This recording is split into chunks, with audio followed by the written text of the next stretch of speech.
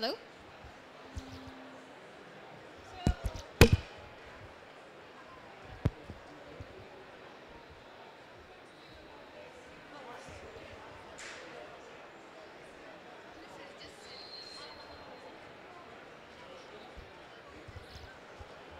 Well, yes, fine, fine. We'll be starting soon, so.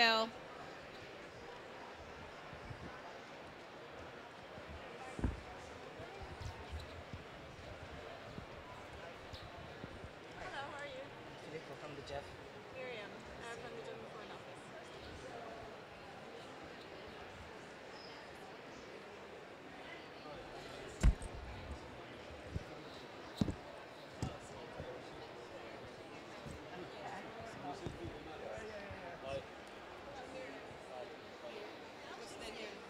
From where? NCE. Okay. Second Jew. Okay, very nice to meet you. I'm from the German Ministry of Foreign Affairs, Miriam. Hi. Yeah, nice to meet you. And hello. Nice to meet you, Carolina from Farn. How are you? I'm Miriam. I'm also on the panel. Hi, nice to meet you, Carolina from Argentina. Catalina, how are you? Good, good. Appolinaire from Benin, Awesome. from the Environment Climate Fund of Benin. I'm Philip from the GEF. Okay, I'll take you. How are you? And I'm from German Ministry of Foreign Affairs. Okay, thank you very much. Okay.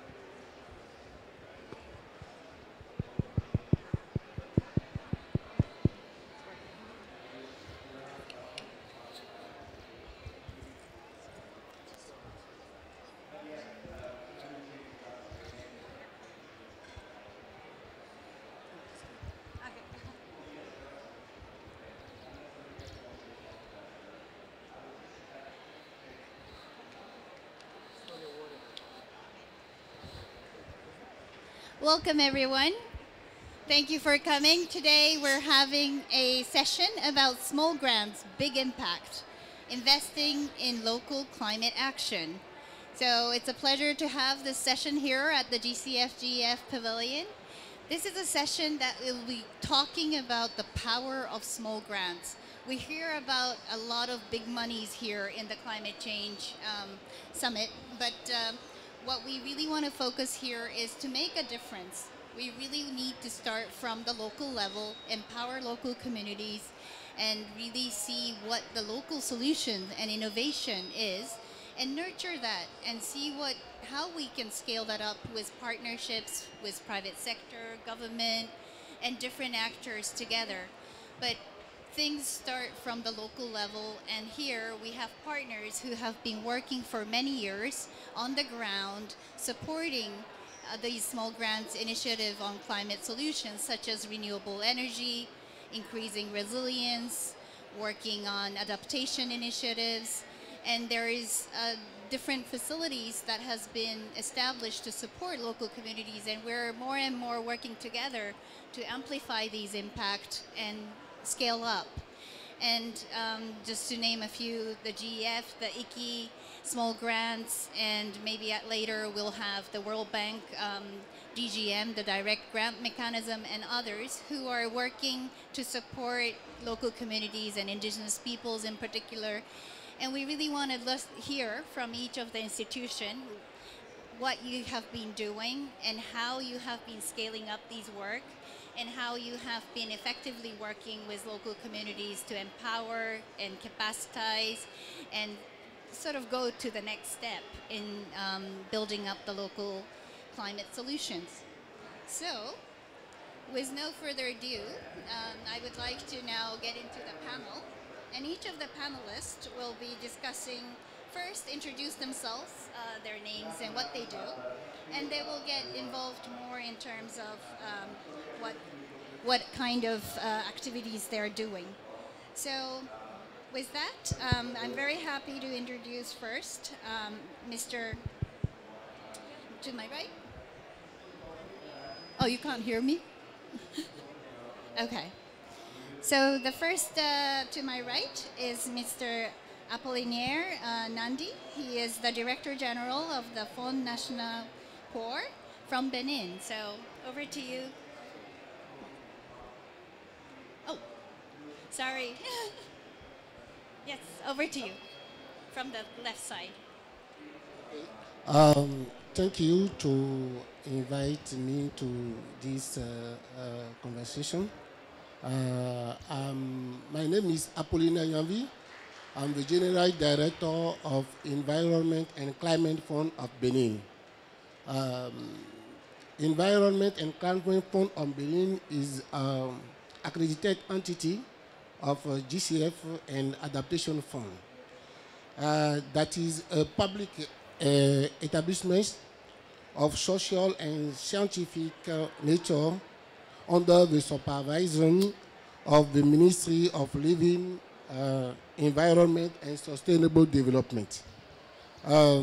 Its mission consists in mobilizing international green research and financing programs and projects aimed at the protection and rational management of the environment, natural and forest research, the fight against the harmful effects of climate change, and the promotion of sustainable development. Thank you, Appolinaire. So next to the right is Ms. Catalina. Maybe introduce yourself and what you do. Thanks. Thank you so much for inviting me and having me in this panel. I'm Catalina Gonda. I'm Climate Policy Coordinator at Fundación Ambiente y Recursos Naturales, FARN, a small NGO based in Argentina, who has more than 30 years of trajectory in Argentina, and we cover most of the environmental agenda in the country, but also work with partners at the international level as well.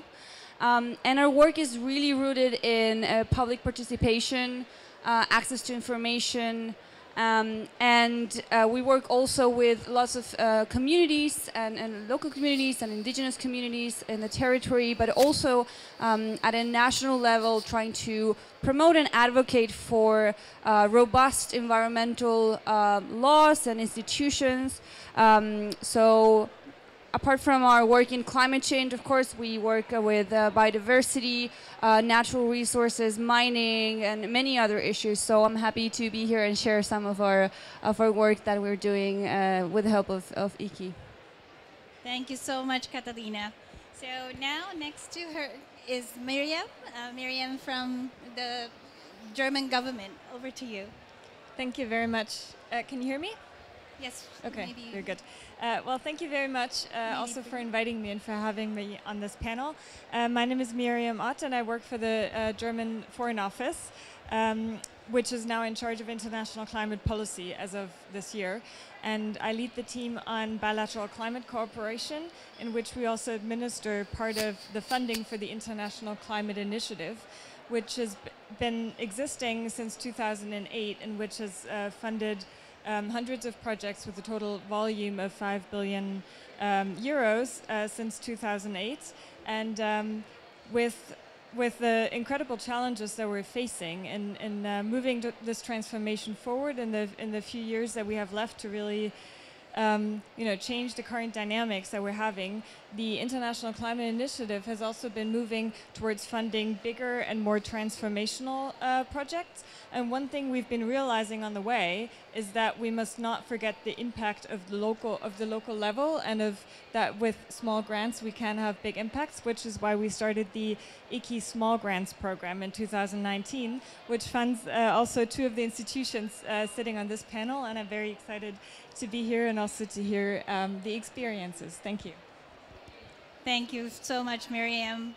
Next to is Filippo from GEF. Over to you. Thanks, Yoko. Thanks for the invitation. So I'm Filippo Berardi. I'm the coordinator of the climate change focal area at the GEF. And so we're a very small team of colleagues. We oversee the sort of preparation of the strategy for each replenishment period. And then we help and support the agencies and the country to present application for funding to the GEF and make sure that they are in line with the directions that we get from our donor part of the replenishment package. Perhaps some of you must have heard that we just completed our 8th replenishment period, or the negotiation for the replenishment of the 8th period of the GEF, with a record replenishment of 5.3 billion for the next 4 years. There's increased envelope for the SGP, so we're particularly happy to talk about that today. Thank you. Thank you so much, Filippo, for representing the GEF and the big support to the small grants and many other projects. So now we'd like to move on to Khaled. Over to you. So good afternoon, everyone. Thank you, the SGP, for the kind invitation. My name is Khaled Noubi. I'm the CEO of Nature Conservation. What? Voice? All right. My name is Khaled Noubi. I'm the CEO of Nature Conservation Egypt. It's an Egyptian NGO founded since 2005. We work mainly in nature conservation around the country through science, advocacy, environmental education, and raising awareness. We are a beneficiary of the small grant program, and I'm here to share our experience on what went right, what could be improved, and I'm happy to engage with you. Thank you. Thank you so much, Khaled. So today we will be hearing from the donors' perspective on what the program is like and then how they are expanding this initiative overall and what their focus is. And then we will be hearing from 3 of the grantees as well as national institution who is managing the small grants. And then we will open up for question and answers. We also have Paul here, Paul Hartman, who leads the Nature and People program at the CIF, the Climate Investment Facility. So we will be hearing from him as well later before the question and answers. But I hope we will be having a very interactive session today and hearing from different views and move on and expand this sort of small grants sort of mechanism moving forward. So first, Miriam, I'd like to pose a question regarding the German government is really increasing supports on climate, solutions, and particularly working with local actors. And we'd like to hear from you how is this community-based approach can better be promoted and expanded, and what kind of instruments you are employing to this field. Thank you. Well, thank you very much. So as I mentioned, the IKI Small Grants program has only been in existence since 2019. So it's still quite a new program, and we're continuing to learn lessons from that. But as the International Climate Initiative as a whole, the IKI Small Grants are supporting projects in the fields of mitigation, adaptation, but also forests and natural sinks, and also biodiversity. And what we've been learning since 2019 is, first of all, that the demand for that kind of funding is huge. We're funding projects the size of 60,000 to 200,000 euros. And every year we've been having calls for proposals. And every year we've been receiving about 10 times as many applications for projects as we've been able to fund. So the demand is huge. And that's part of the reason why we doubled the funding available for this year's call, which will actually be launched at the end of this month. And there'll be a side event in the German Pavilion tomorrow at 6:30 where you'll get more information about this as well. So we're doubling the funding and hoping for a lot of applications again this year. One additional element that we have as part of the IKI Small Grants program is that GIZ, who's implementing the program for us, is also offering capacity building to local organizations, because one key challenge, I think, for a lot of local organizations is accessing funding, not only IKI Small Grants, but also bigger volumes, and to sort of getting sort of after working with IKI Small Grants, getting to access bigger amounts of funding as well. So the capacity component is also part of IKI Small Grants. But then there's also a whole different element in IKI Small Grants, which is that we're also working with funding institutions in countries at the national but also at the regional level, like Monsieur Appolinaire institution. And for those funding institutions, we're offering up to 850,000 euros per institution, and also offer capacity building for institutions to then administer their own small grants program in their country. So then we can have more impact at scale. And one thing I've been observing working on international climate finance implementation for about 10 years is that there's a huge gap between the institutions that implement the billions, and we need those institutions as well, and the institutions working at the local level who know the local situations, who know the local actors, who really understand the problems, and who I think also have the biggest ownership for the changes that we need, because it's their livelihoods that are at stake. And I think programs like ICI Small Grants and the GEF Small Grants can have a huge impact in trying to close that gap and have institutions work together, and have small-scale institutions also bring in their perspective. Thank you. Thank you so much, Miriam. Hearing your story, there is so much synergy that I can see between the Small Grants Program and ICI Small Grants, because we are supporting in Small Grants Program up to $50,000 project, but then your initiative is up from 60,000 to 200,000, and I think some of the successful cases can be replicated using your mechanism and have some sort of scale-up synergy there. And having an institution in the national level, we can also have a local sort of national coordination on this initiative as well. So thank you so much. So now I'd like to move to Filippo, who is representing GEF, and we'd like to hear from you what the GEF support, to the communities and civil societies, and how do you see the further expansion of this work, and particularly how do you see the strengthening of technical as well as institutional sort of sustainability and scale up through these programs, and how do you see the future? So thank you very much, Filippo.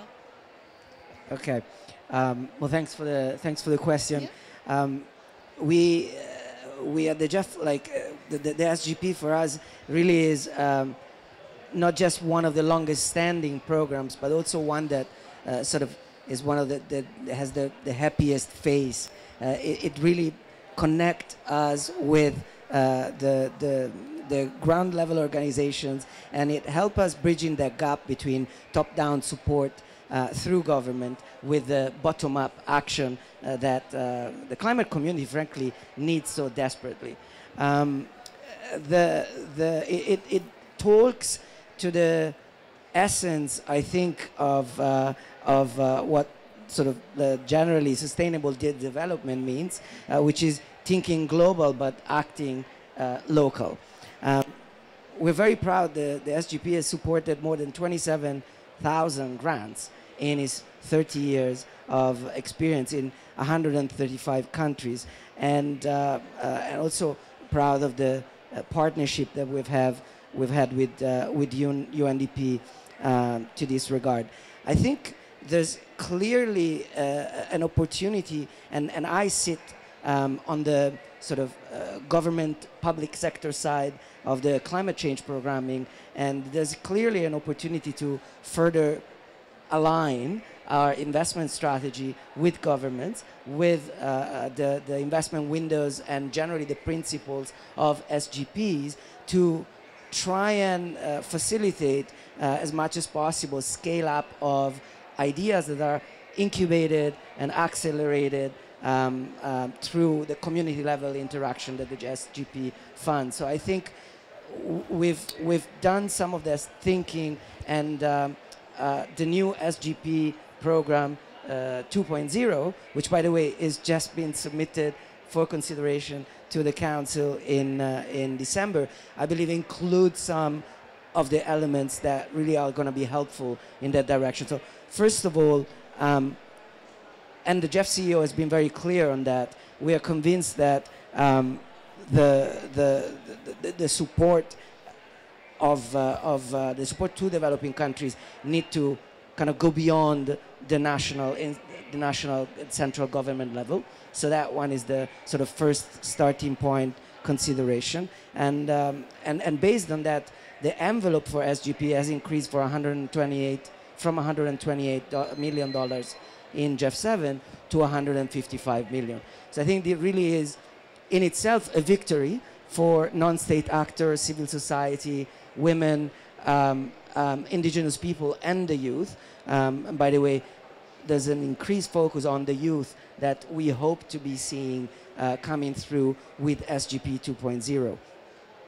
And really, the SGP 2.0 is based on 4 key pillars, which, again, we hope will go towards supporting an expansion of the impact on the ground of the program itself. The first is expanding the financial base, enable greater scope and reach of the SGP, and ensure access to core funding of the SGP to all eligible countries. So that's number one. The second is continue to innovate on the delivery models of the SGP program itself, including 2 new initiatives. One squared on microfinance for MSMEs, and the second one will be organized around what we call a civil society organization challenge program. And I think what's interesting about these 2 new programs of the SGP is that we've opened the possibility for every GEF agency to be able to support applications to participate in these 2 programs. And we hope that these will bring innovation and a sort of a breath of novelty to the partnership itself. And finally, the SGP 2.0 includes elements of optimization of the process itself, through which we hope that more of the funding that are made available to the GEF by donors eventually can flow directly to the local organizations on the ground. So these are some of the sort of directives that the GEF has pushed forward to ensure that the SGP has sort of a continuous expansion and growth in the future, that eventually result in impact on the ground, and goes back to my initial point, which is try as much as possible not just to sort of have a top-down approach through the central government when it comes to identify solution for climate, for biodiversity, but also as much as possible using the community-based bottom-up solution to inform the policies that are able to eventually result in the transformational changes that we need to see if we are serious about 1.5 degrees. Great, thank you so much.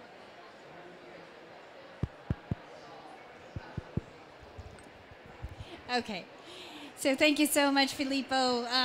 Great words. As you mentioned, the 30% increase in SGP funding under GF8 is really promising with 155 million. And you mentioned also about the sort of more integrated approach with a larger project. And we have quite a bit of experience with, managing a local community component of a full-size project or a medium-sized project. And maybe some of you who are here also have those experiences of doing that. And we can integrate the Small Grants Program initiative with a larger initiative, and we can do more of those. And finally, you mentioned about youth, the focus. I'm very happy to introduce Noon, who is here. She is grantee from SGP grantee from Romania, and she just made it from the airport directly coming here. So Noon, just maybe a few words of introducing yourself and what you do.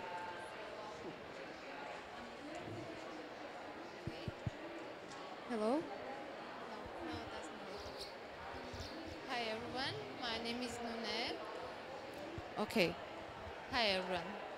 My name is Nune, and I'm from Armenia. I'm the founder and the leader of the organization called Women in Climate and Energy, which was founded to support sustainable development by engaging youth and women. And since opening 2018, we have implemented successful projects, and now in Armenia we are the leading organization in the sector. And it is an honor here to be here and very close. Okay. So it's an honor to be here and exchange and with the project, one of the successfulest one, which was funded by the Small Grants Program, and it is called Green Skills for Youth, which was aimed of awareness raising and capacity building of school children and teachers.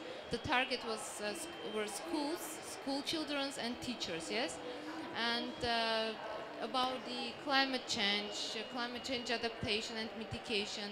It is sometimes it is really hard to understand when you are talking about climate change, and it is connected with everything. And in order to explain it, you have to build this logical chain, yes? So it was very important to start from the schools and to kind of, to make them interested in this. So what we did, we gave some green skills to these children and also teachers to do this energy assessment of their schools, yes? Why their schools? Because we wanted them to have the ownership, yes? This is their schools. So they did these energy assessments and participated in the decision making with directors, with teachers, with communities, and suggested some solutions. They competed with the 10 schools, different schools, with their solutions, and some of them, 5 teams, they realized it, they implemented the project and participated in it. So it was like project-based learning, but not only this, it was coupled with partnerships with,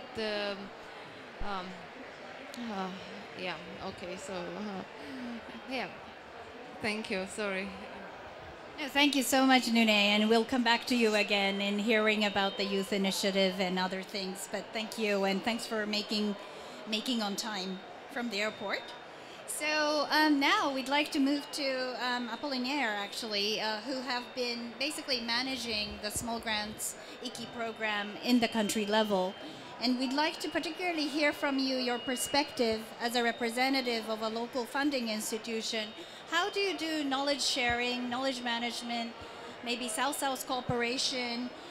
Also, how do you develop the capacity of local communities, hand-holding, so that they can come up with innovative solutions and test it out? And so over to you to share those knowledges and experiences. Thank you very much. As you know, local community are particularly vulnerable of negative effect of the climate change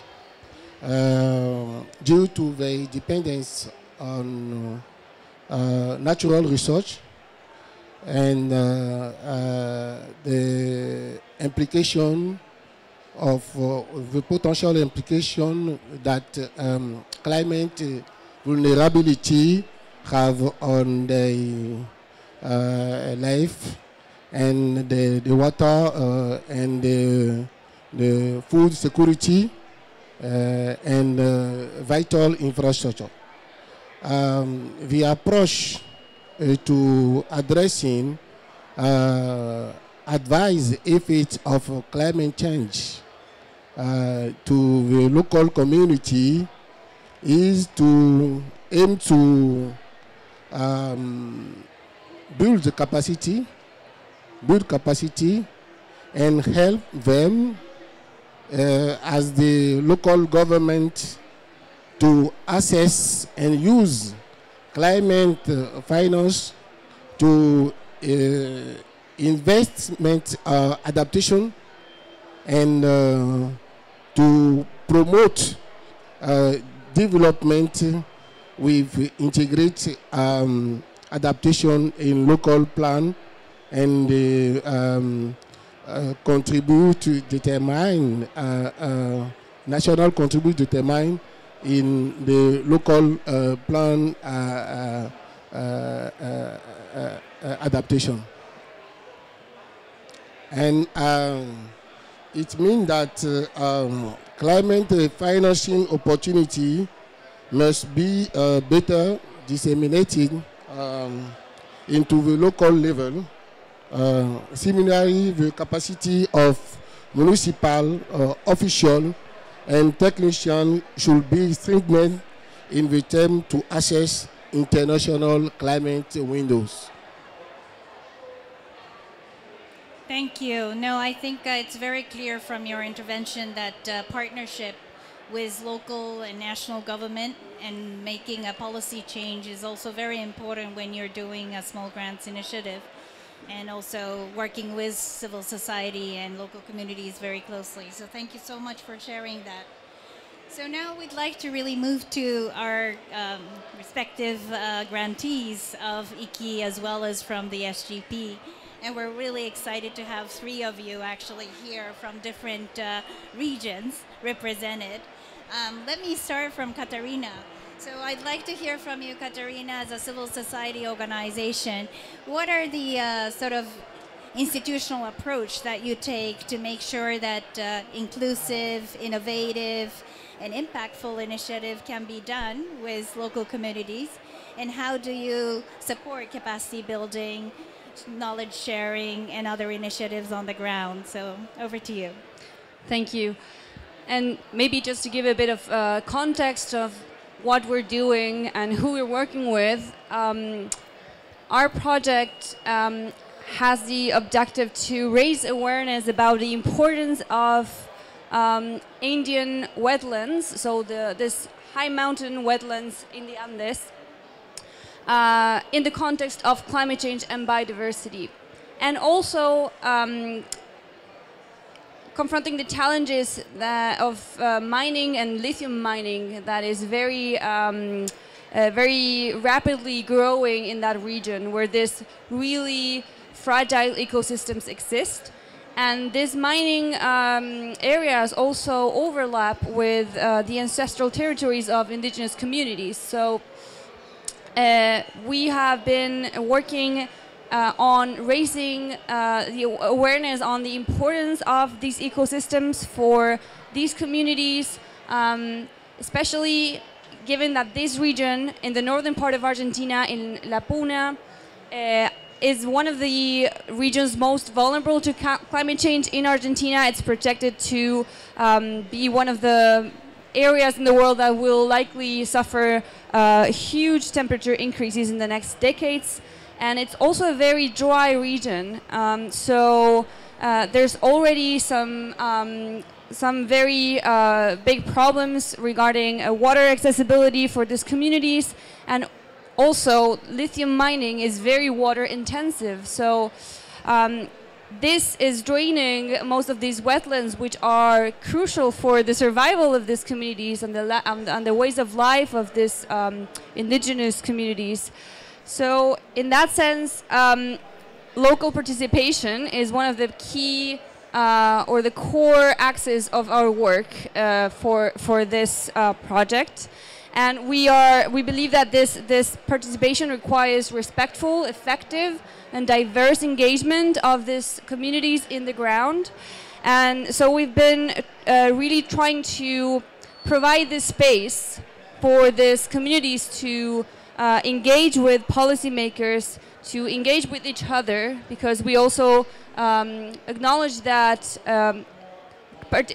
knowledge exchange between these communities is also very important. And we've been working in the ground,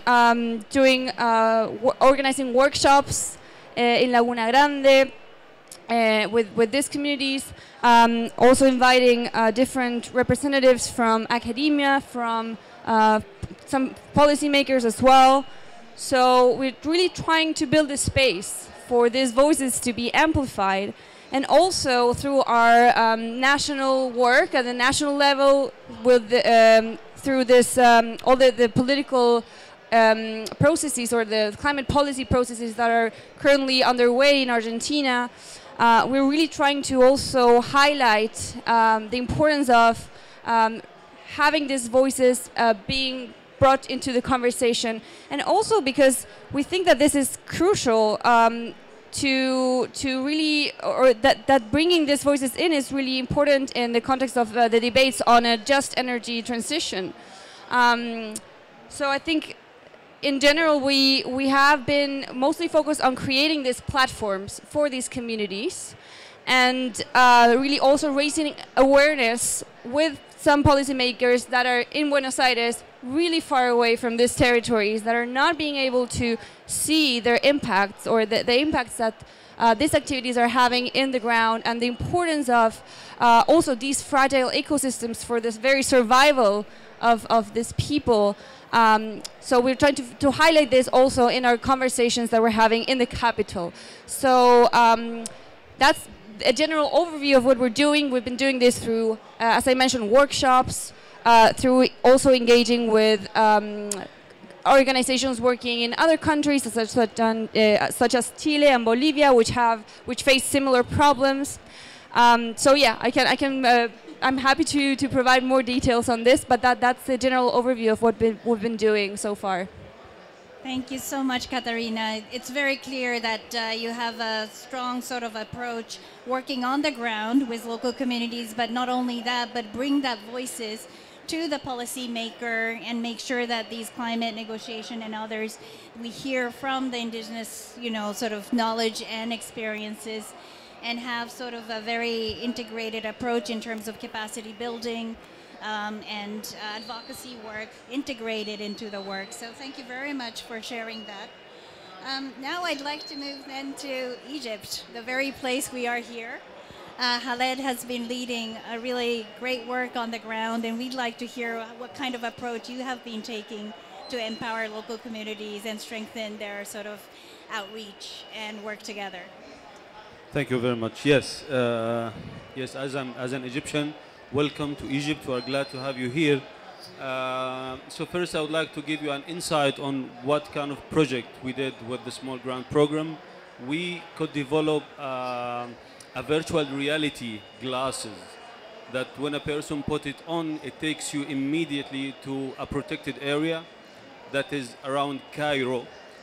This was very, very useful because we could literally, after making those glasses, we could take the protected area to school kids who live maybe 1,000 kilometers away from the protected area to have a full experience.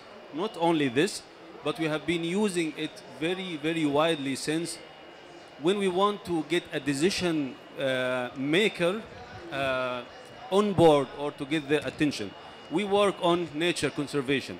We meet officials in their offices.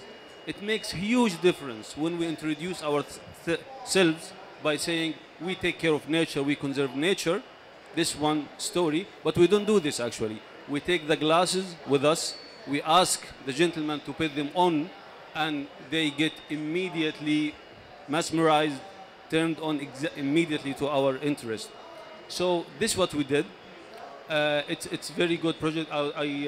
And by the way, we have it here.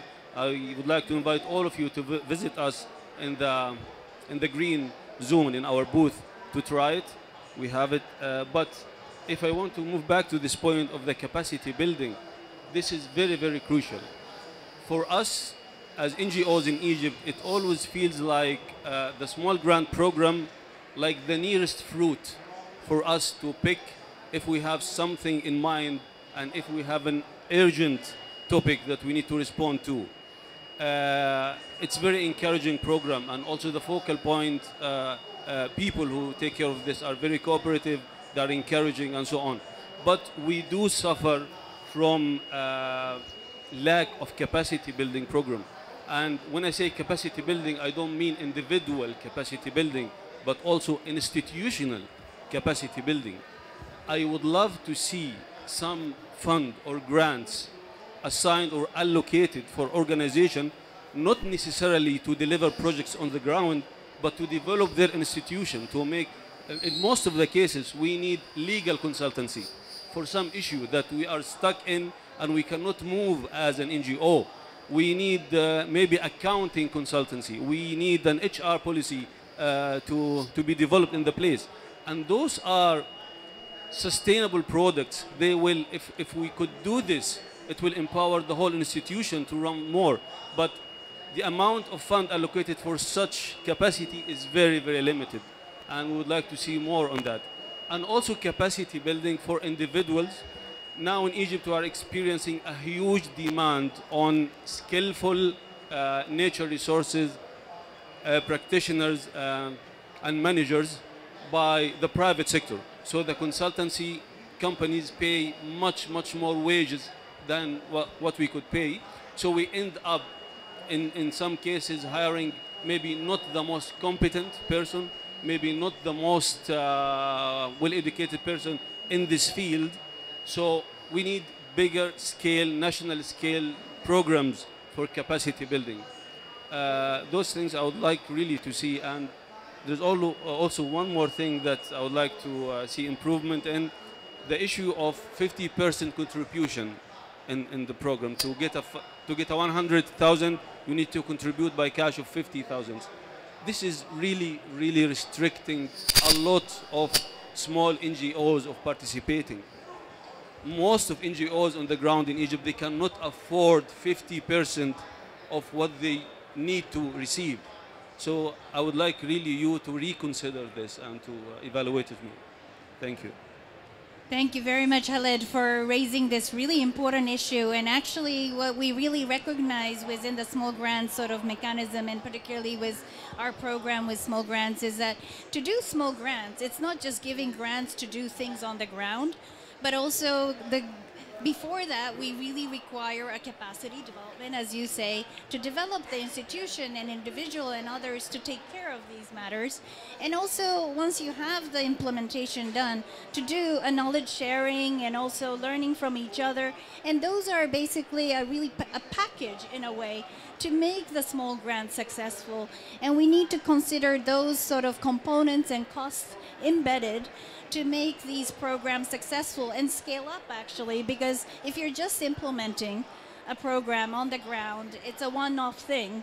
But to ensure sustainability, we do recognize those important sort of elements and trying to see that how we can expand those initiatives within a program. So thank you for raising that issue. Let me go back to Nune. I mean, it's so nice to have you here as a youth representative, and I'm so intrigued that you have a title of president, and you know, with your youth, your youngness, and having a president next to me is amazing. And maybe you can talk a little bit more about your work with a school and the initiative that you mentioned.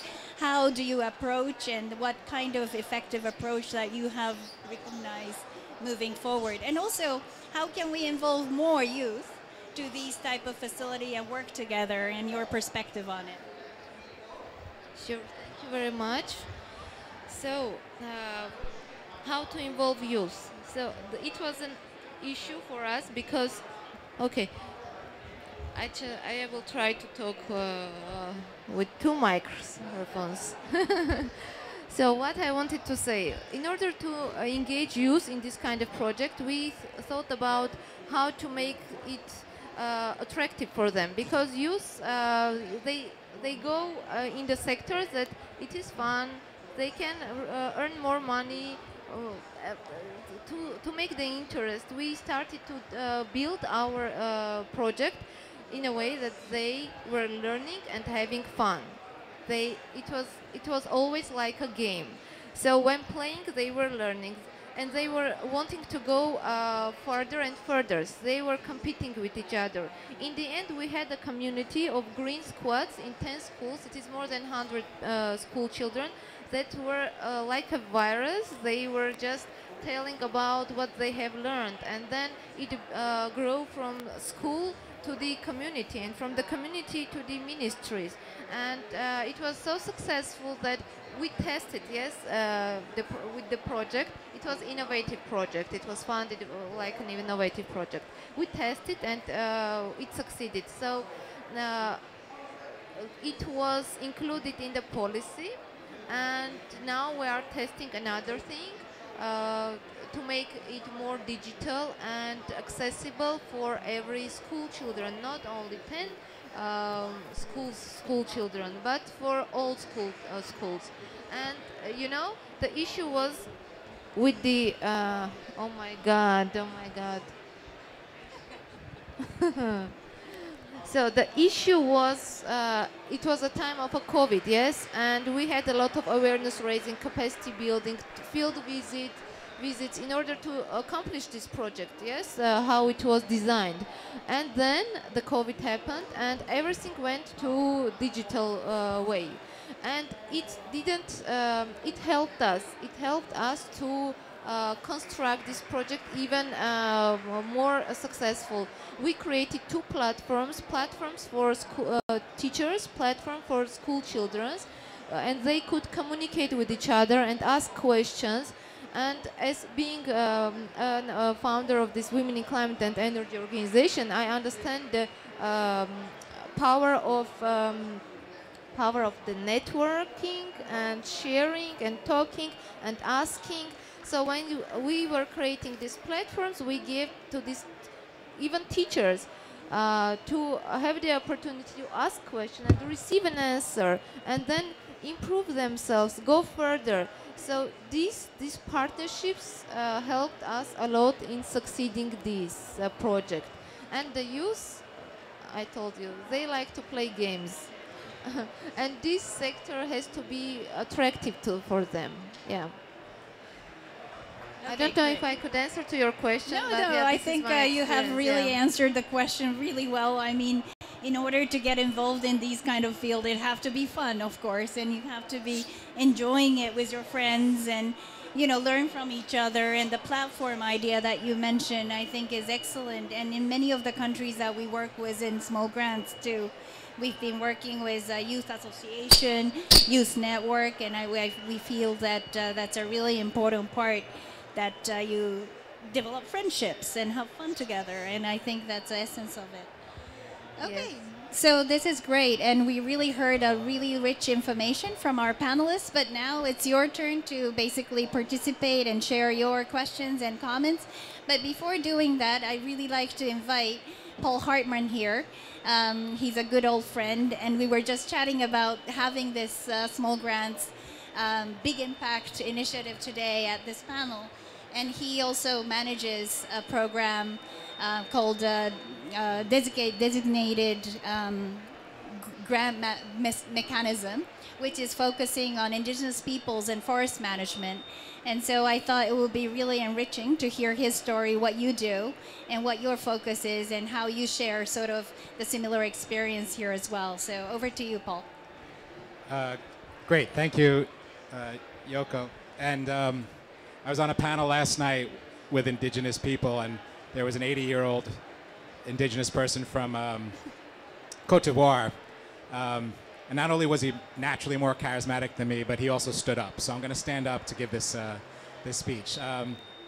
So the dedicated grant mechanism is part of a program of the Climate Investment Funds, where I work. And we have a program called the Forest Investment Program, which works in 13 countries. The program has about $770 million for these countries. And as a part of that, each country carves out a specific amount where indigenous people and local communities themselves will decide who and where they want to put the money. So indigenous people, local communities are part of a steering committee. That steering committee sets out the ground rules for granting, and they give out some grants. So to date, there's about $80 million in financing that's gone out. That's supported 600 subgrants. Some of them as small as individuals. It just depends on what the country wants to do. Some of them up to $5 million, and it goes right to IPLCs. So I think, you know, as we think about this push that's occurring right now to support civil society, to support local people in the management of our natural resources, to support the forest, to support the biodiversity, mechanisms like the dedicated grant mechanisms, SGP, the Inclusive Conservation Program that's just been launched by GEF as well. You know, all of these have to be part of the equation for models for how to maximize not only the involvement. We often talk about involvement of civil society, of indigenous people, but we really want to start to get to the empowerment, because there's been so much emphasis on how indigenous people, how local communities are better stewards of land management than others. How can we have them and their solutions be part of the equation? So this is part of what the DGM is trying to do. I think it's part of what The Small Grants Program has been doing 26,000 grants, I think Filippo said, over its lifetime. So thinking about perhaps how we together can collaborate, can synergize, can think of these models to get them out there, to have a voice, and as a means to channel additional financing to these places where they need it. Thanks. Thank you very much, Paul, and it's great to see that, you know, institution like World Bank through the Climate Investment Fund is working on this space and providing that needed support led by indigenous peoples and working together. And as you mentioned, I think there is a lot of synergies between these programs and we can work together. It's exciting to have IKI small grants here as well, and we can further that.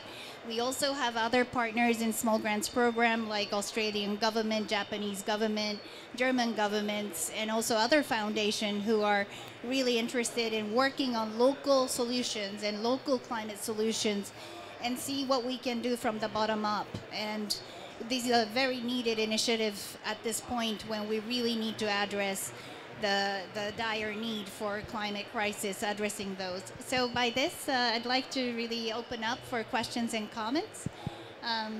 Maybe we can facilitate bringing the mic to your place. So please raise your hand. And I see the lady in the middle. Oh, yes. Maybe the person in the middle. Can you raise a hand? You put your hand first, next to you. Thank you, lady. I am Bakesek from Senegal. I'm a French speaker. My English is not very good, but I try to talk when I have to try. I was here two days ago, and I want to talk about small grant. In our country, climate crisis make grow up the problems. Population grow ups. Why small grant don't grow up? We don't know. In last 20 years, small grant is so small. And we have financial crisis. We have war in Ukraine. We have COVID-19. And people like me, all my life I'm working for sport, for soccer. And in my city and in Dakar, we have a big problem of pollution. Small grant give me more skill. And 10 years after, I become the president of National Network Against Pollution and Environment. Small grant make me strong, but the grant is small.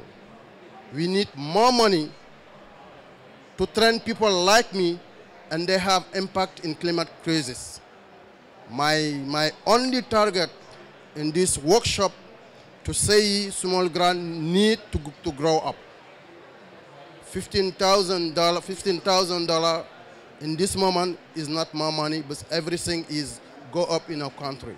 And we need to train young people, we need to train women, and we have more programs in climate crisis. Thank you very much. Je m'excuse pour mon anglais. I'm sorry for my broken English. No, perfect intervention, and thank you very much. And you know, it's really heartening to see a person who have grown with the grants, small grants, and making this intervention. And from my side, what we can say is that we do provide a phased approach of financing. Like, you know, the first phase could be more capacity development. And the next phase, we really do implementation.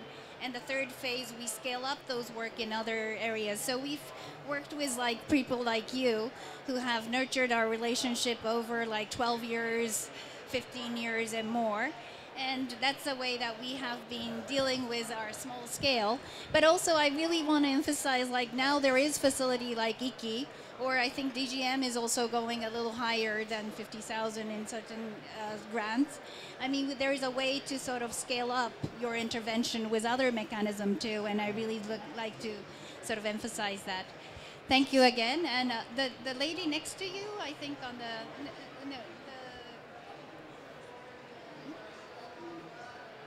yeah. So I thought yes. Hello everyone. I am Fatima Tabakar Sise from Sierra Leone, West Africa. I am Fatmata Bakar Sise from Sierra Leone, West Africa. My question goes to Nu. I want to know how you manage young people. I like working with young people, and I've been working with Nature Club in schools. I have about 120 Nature Club in my school whom I'm working with. My challenge is how to motivate the teacher coordinators. So my question to you is two. One is, how do you motivate and maintain the cooperation of the teachers with regards to educating the people about environmental challenges and how to improve on that? And the second question is, how do you manage the school curriculum with that of the activities of the young people so they don't like clash? How do you manage that? Thank you. Thank you for your questions. So teachers, how do I made them motivated? So first of all, I had to make motivated schools, yes? And schools have directors. So the motivation was the hard component. So if they pass all the road, yes, and they compete with their solutions, they could have this investment. They could have this, for instance, installation of solar PVs on their roofs or the roof installation. So this was like motivating directors to be involved in this project. But teachers, usually this is an informal education, yes, it's not the formal one. So I had to somehow also to motivate teachers. Well, how did I do that? First of all, it was like an MOU with the school. If we are doing this project, you have to designate one teacher, and it has to be physics teacher in this project. Why physics? Because it is about energy assessment, energy solutions, technology. That's why it was physics teachers. And after, with some empowering meetings and events, these school children, these teachers felt themselves very like superheroes, you know, and they were motivated. They were leading these green teams, and they had the permission of the directors, and they also had some small maybe benefit from that, yes, besides the motivating with the empowering events. But in the end, they grow in a way that they wanted to volunteer in that, you know, they wanted to be heroes of these school children. So in the end, we succeeded. I can tell you more about that, but there are really some mechanisms that worked. Yeah. And the second question was about the school activities, competing activities. Yes. So these competitions we have designed in a way that it was really transparent. Everyone knew the scoring system, how it is. And whenever there was an issue, we were solving this in a participatory way, yes? And in the end, these teams were kind of satisfied with the scores.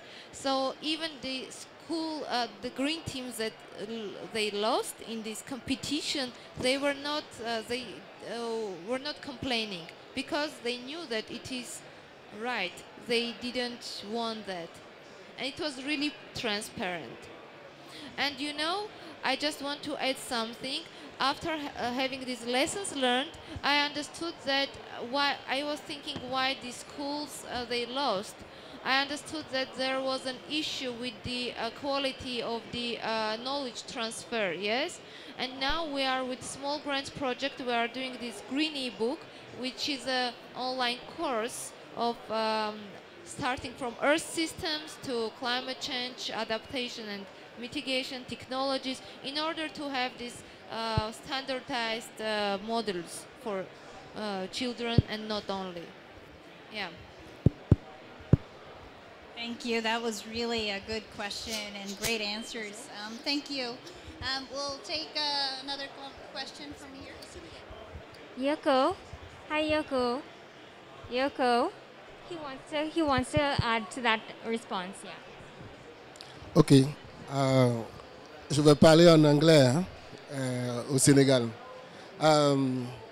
The scaling up of good local practices will be done mainly through financial instruments. As IKA small ground are doing, we can use all opportunity we have with adaptation fund and green climate fund to scale up, because you say that population are growing, and then I think that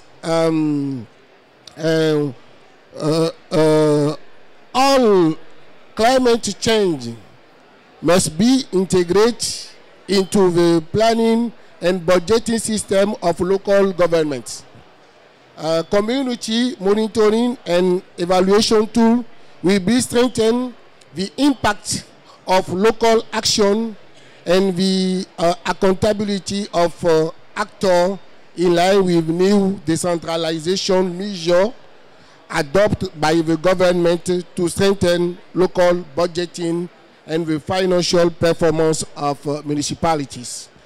Thus, the instrument that can facilitate the promotion of local initiatives are programming of investment, for example, estimate of the cost and benefits of adaptation option, multi-criteria analysis and selection of priority measures, development of annual investment program. And it's necessary to establish a mechanism for monitoring investments in the municipality. To conclude, I can say peer learning and knowledge sharing through municipal and national forum is necessary to scale up a good practice of local investment as IKI are doing. Thank you. Thank you. Thank you so much for that additional inputs. Very, very useful. We'll take a few more questions. Maybe we'll take two at a time so that we can answer with the panel. So over to you. Thank you. My name is Claudia, and I'm from Brazil. I'd like to share an experience that we have, more than a question, but I think it's helpful. I work in a Brazilian fund, Casa Socio-Environmental Fund, and we support grassroots organizations, traditional groups, indigenous, quilombolas, fishermen, and the way we work is in the logic of philanthropy for social justice, which means that we put the money in a strategic way on the hands of our grantees. We didn't develop projects. They are. So are more than 3,000 projects in almost 18 years that we did. So most of them work in partnership. We like this way to work, and we also help organizations in other countries to create local funds, and which I already did in Bolivia, Colombia, Ecuador, Peru, and Mozambique. And it works. The results are amazing, and we are so happy, and would like to share this material with the organization of this activity, and you can find this in our website and casa.org.br.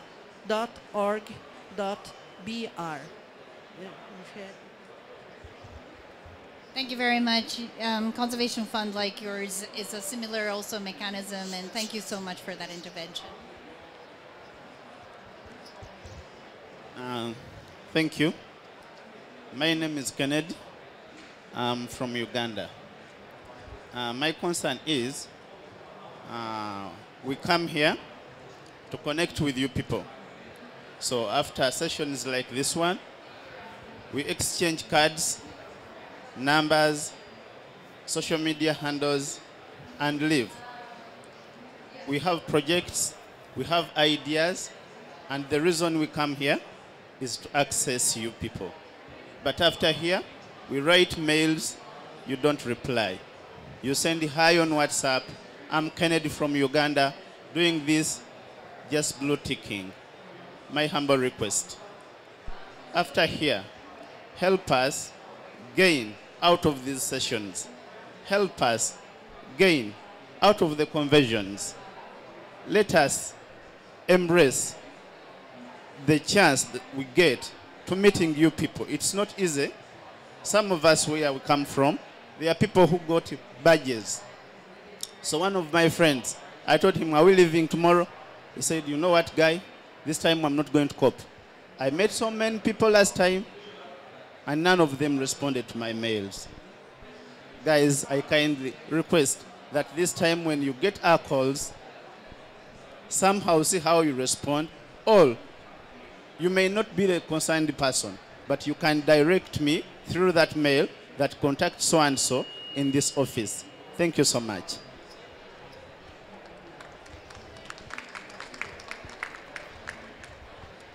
Hi, I have a quick question. I'm from Costa Rica, and I wanted to know about the funding that you are offering, if it's also for core funding. As organizations, usually we have a lot of consultants, and for growing up and scaling up our work, we also need to know if we can invest in the people that we are contracting, and if we can make like our team grow to make sustainable our work.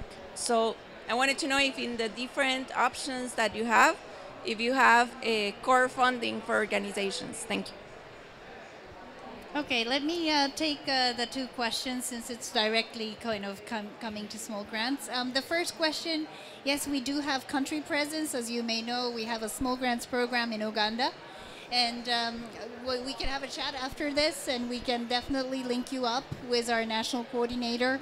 And please do present your ideas and innovation, and we really look forward to hearing on that. The Costa Rica lady, in terms of core funding is concerned, I mean, we do fund definitely to initiate that initiative on the ground. We do understand that you do need technical assistance, you do need staff to work on that, and we do fund sort of certain percentage of the project to make sure that those parts are addressed. And also, we also understand that that is really important for the sustainability of your institution. So, of course, there is a limit of certain ratio that we support, but you know, we always discuss about it when we get the proposals in hand, what is the most appropriate sort of cost we can cover. Yeah, maybe Iki, small grants, if you have some feedback on that, it would be really helpful. Yes, thank you very much. Just adding to that, Iki has project funding, so we don't have core funding per se, but we do also fund overhead costs as part of the projects. So I think that should help make it more sustainable. And then just briefly to the question from the gentleman from Dakar, I think when it comes to projects getting bigger, Yoko and I chatted before the session started and realized that the small grants program that GEF offers is up to $50,000, I guess, whereas Iki starts from 60,000 and goes up to 200,000. And then Iki also has a medium grants program in addition to the small grants program that then goes up to, I believe, 800,000. So I think that's a nice kind of graduation. And then we do also offer some institutional support as part of our small grants program, where I think I mentioned that before, GIZ also offers capacity building to organizations to administer the funding but also to administer their own small-scale programs. And as part of that, for instance, GIZ is also supporting the National Development Bank of Botswana, I believe, in developing a gender strategy, because in that case, that was identified as one of the main challenges to become accredited to the GCF. So we do offer that kind of support. We have also, in the past, we also supported a GCF readiness program. Now GCF has their own readiness program. So I think there are funding opportunities out there, but I'm definitely always interested to learn if these are insufficient for whatever reason. Yeah, but I just wanted to mention that as well. Thank you. So actually, I have a question to Miriam, if you don't mind. I've been always wondering why GIZ doesn't work in environment in Egypt. This is actually, yeah. I think you are very active in the field of education and stuff, but I know for sure, for example, for nature conservation in particular, there is no any active program for GIZ Egypt, even though you are very active in the North Africa and Middle East, but not in Egypt. So this is really bothering me. So please do, yeah. Okay. I don't actually know. I know that in our development cooperation, there's always priority areas, but I'm not an expert on development cooperation Egypt. But I'll. Thank you. I think there are 2 questions on the other side, and we can take those and start wrapping up. Before that, to the panelists, to wrap up in the end, I'd like to ask each of you to sort of talk about, further scale up small grants kind of mechanism. What is your one recommendation? How we can expand this more? What is your recommendation for approaches? So think about it while we take these questions moving forward. Okay, thank you so much. My name is Ghada Ahmadin. I'm the program assistant of the Small Grants Program in Egypt. Thank you so much for this wonderful panel. Actually, I have a question and I have a reflection on some of what have been said. For the ICI funding, is it open for all the countries? Is it open for NGOs only in all the countries or not? This is a question. I have a reflection on what have been said about the synergy between the GEF projects, the full-size projects, and the small grants program funded project. Actually, we have a unique experience in Egypt for that, because we have experienced that this is a win-win situation. Actually, when we complement and coordinate between the small grants program and the full-size projects implemented, the full-size project, they provide the technical assistance to the NGOs, and the NGOs contribute as well on how to mainstream the full-size project among the local communities and increase the visibility of the full-size projects among the local communities.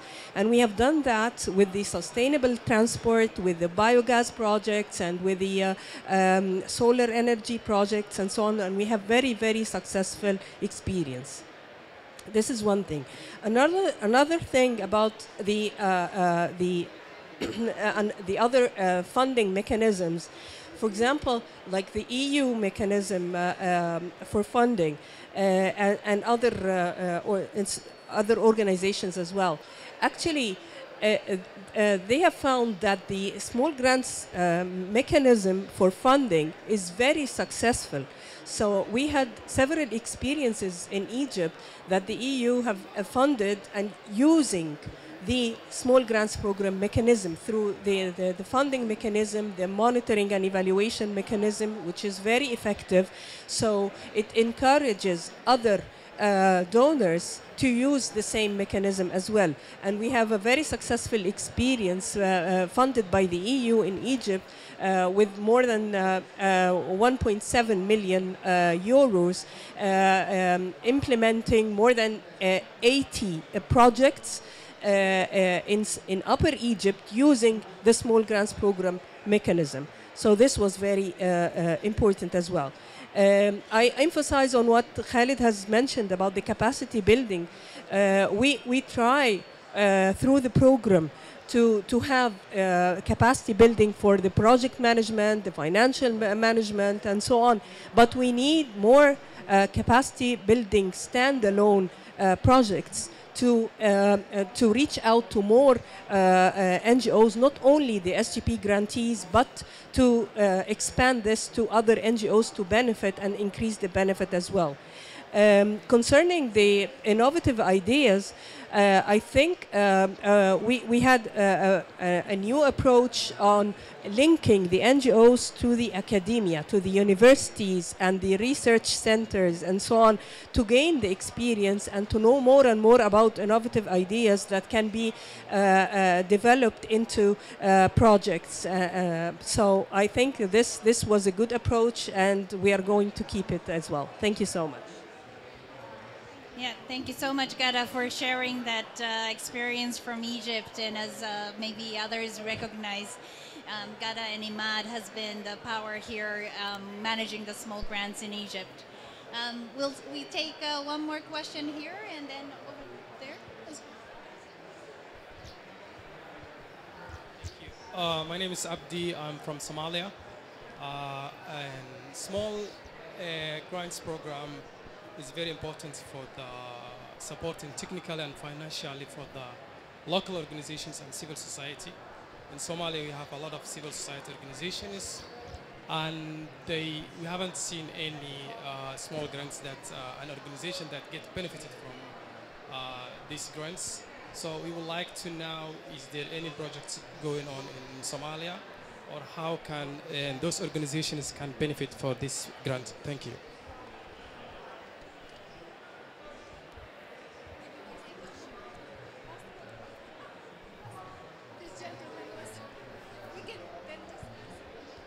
Thank you so much. This is Asif from Asian Development Bank, Pakistan Resident Mission. Just two quick suggestions. I mean, I can write to the GCF and GEF people in details. I mean, first is accreditation of some other entities. In Pakistan, we only have two entities registered, the UNDP and ADB. And we are over-occupied on our projects and usually couldn't handle sometime the grants. The second is basically the project officer. I'm focal point for climate change. I love to push the climate resilient agenda, but my co-project officers are not in the favor because their mindset is the GCF and GEF operations are more cumbersome. They require a lot of, for example, if you accredited someone, this means you had accredited all the financial and the procedures. So just like this. Okay. So this means if you accredited someone, then you satisfy with the processes of the entity. So I mean, financial requirement and the project processing requirement should be less. So the project officers and the people who handle the project should be attractive toward the GCF and GEF and not reluctant. Currently, they are reluctant. They are not basically in a position to take more money along with $100 million, a $1 million grant. And this is because of the cumbersome process. For example, in one of the projects, we are implementing biogas for the buses, and $50 million had been handed over from the GCF. $10 million is grant. But the situation is now that the GCF want that we spend the money first, and once the project complete, then they will be reimbursed. So this kind of situation should be overcome, please.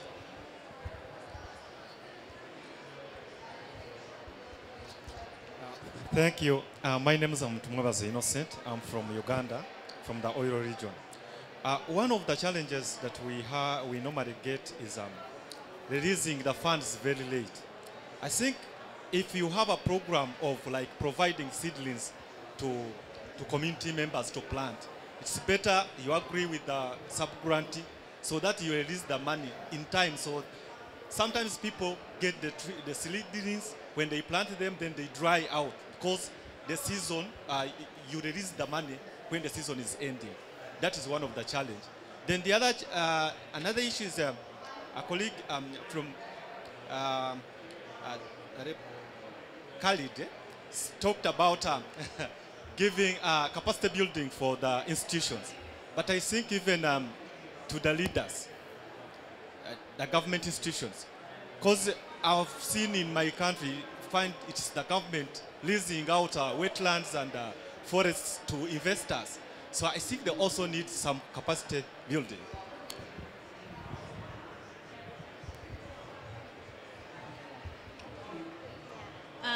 Any takers on the questions or comments?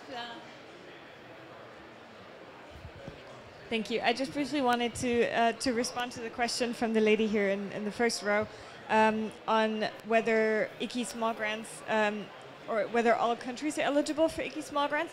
And yes, all countries that are eligible for official development assistance are also eligible for ICI small grants. And it's always civil society, yes, thank you. Thank you, Miriam, for clarifying that. Let me also answer on the Somalia gentleman's question. We are actually starting program in Somalia very soon. We had a conversation with the government as well as civil society, so Somalia is next in line to start up, so we'll look forward to talking with you. Gentleman from the ADB, we are talking about small grants. So basically, we're talking about how we can mobilize civil society and others. These are entities that are not necessarily need to be accredited per se. We are providing funding from the GEF side, the ICI side, the World Bank, who have the small grant mechanism directly to the civil society. And lastly, the gentleman on you have a very good point regarding working in a way directly with the local communities. So that's what many of our programs do, so that the person who, the communities who are on the ground will take care on the planting of the trees or regeneration of the forest, so that it's not sort of going through layers of middle person or others, and that's where we really feel that our programs really generate to sustainability. So those are sort of some of the clarification that I can provide. So just to wrap up, I would ask each of you, just maybe 30 seconds, one sort of recommendation, hearing all these comments and questions, in order to further strengthen or scale up the small grant mechanism. What is your suggestion? What can we do to strengthen, scale up the small grants? So starting from Andrea, please go ahead.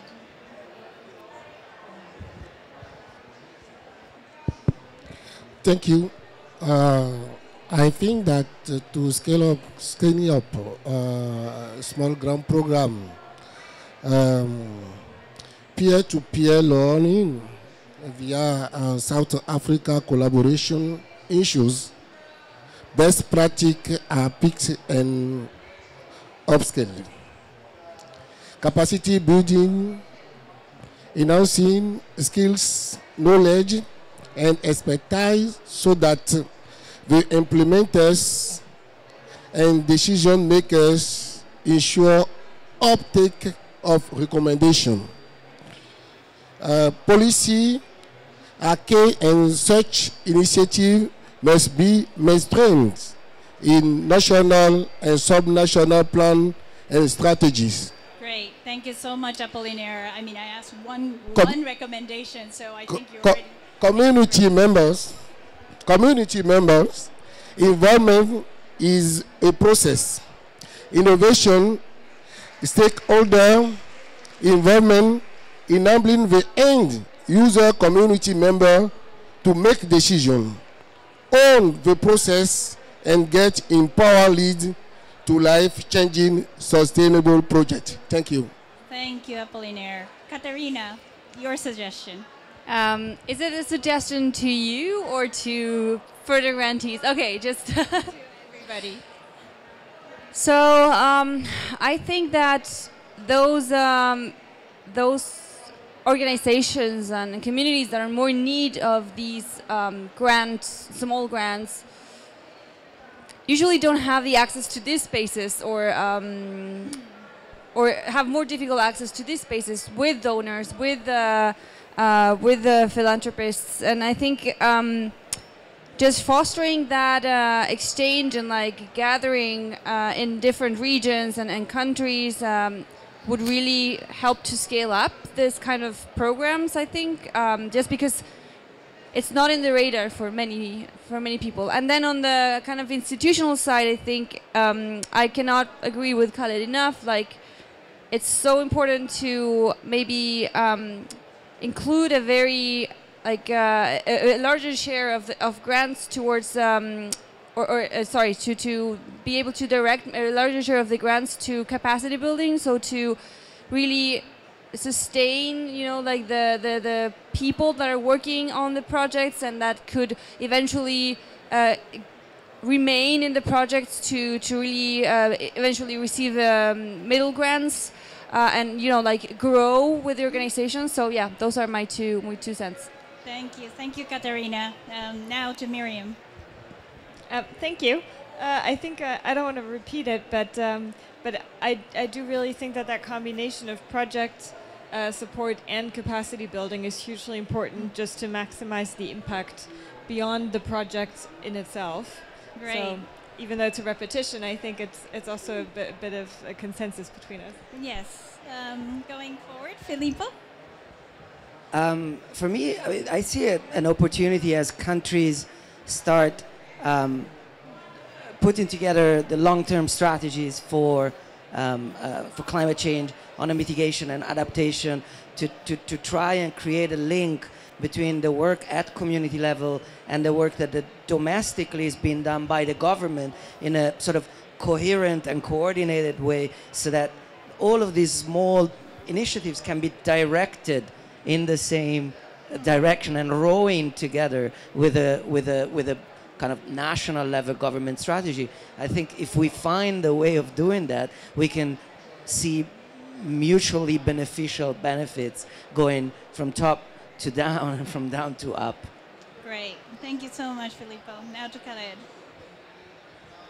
Yes, actually, I think, particularly about this idea or suggestion, it's very tricky, to be honest, because I personally experience somehow, like, let's admit it, like the environmental protection discourse is being produced in the West or in the global North, and it's not necessarily respond to the global South ideas and perception and priorities.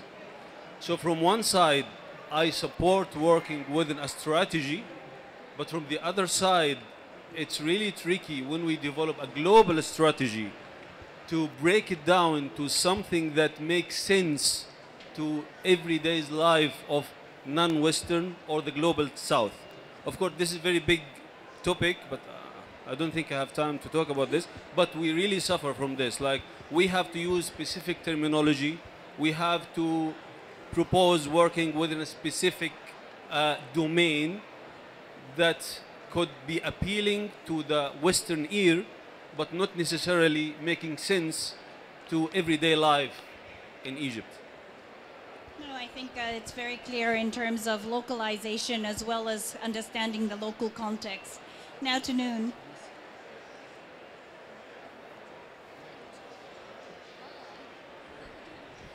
Here I am. So I was sitting here and reading this small grants program and was thinking, it's not small, it's big. So how we make small big? It is several ways. One is bottom-up approach, as you talked. It is kind of making the solutions, succeeded solutions, like beneficiary solutions, yes? And then they are becoming an agent of change, and it goes from bottom to up. And other way is the top-down, that is integrating small grant project innovation to government-led project and policies. And we succeeded also in this, and it's always good coming from top-down and bottom-up and then going from top-down. And the third way, it is like communicating the results using ICT tools, yes, digital tools, digitalizing the knowledge and making it accessible for all. This is how I see the scaling up. And yes, small is big, I think, in this context. Thank you very much. As you can see, all the panelists made my closing remark easier.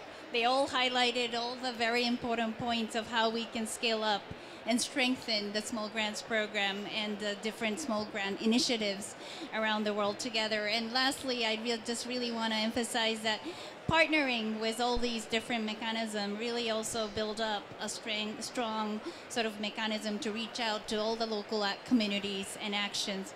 So hope you really enjoyed today how important these reaching out for local climate solution can be, and how that can be impactful to reach the goal that we all adhere towards. So thank you very much, and I really look forward to further having a dialogue with all of you. Thank you very much for the panelists today for this really insightful and amazing interaction. And thanks to my team who have built this really space together with GEF and GCF Pavilion here. So thank you so much.